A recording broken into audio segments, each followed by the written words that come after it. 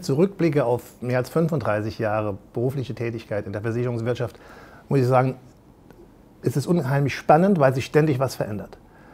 Also mit Finanzmathematik hatte man in den 80er Jahren überhaupt nichts zu tun in der Versicherungswirtschaft. Es spielte keine Rolle. Und es kam dann Ende der 90er Jahre kam das Thema hoch. Erstens mit dem Aktienboom und der Frage, kann das so weitergehen? Müssen wir nicht vorsichtig sein? Dann mit der Niedrigzinsphase. Finanzmathematik spielt heute eine ganz entscheidende Rolle bei der Beurteilung der Verpflichtungen und der Risiken, die man eingehen kann oder eingehen darf.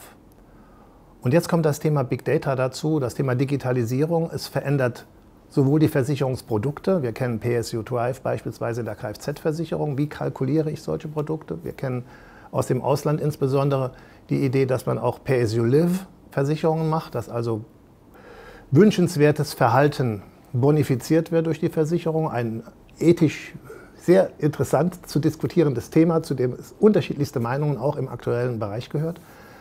Und für dieses Thema Actuarial Data Science wollen wir unsere Mitglieder fit machen. Wie werte ich Statistiken aus, die ich dazu bekomme?